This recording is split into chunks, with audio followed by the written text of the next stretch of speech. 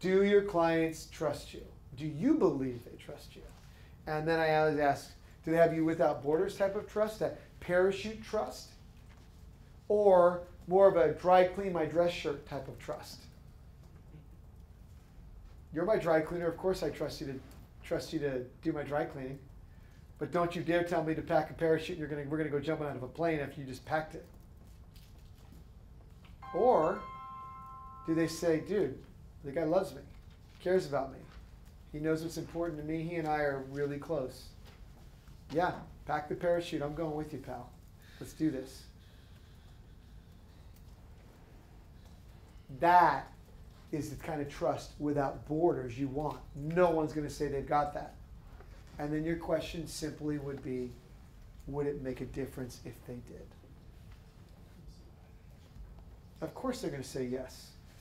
Great. So all you have to do is invest 75 hours more a month with each client. You'll have it. Next. No. How about if you could have that with less of a time investment on your part? Work smarter, not harder. Your problem isn't the effort. That's not the issue. The effort isn't the issue. Your problem is the results. Your problem is your target. Aim big, miss big. Aim small, miss small. We're going to be more efficient with everything. Time effective. There's where we're going. See how all this, leave it there. See how all this fits? You have one more piece of this puzzle to talk about. But do you get this? Do you understand the engagement process, how powerful this is? That's why when I ask Stu or whoever the accountability coach is, hey, who's engaging, who's not engaging? And they tell me they've engaged, and I'm like, do they know? Have they done that? And then you're just throwing darts in the dark. You might get one. You might. You might find the right one. Just boom, you guys hit it off.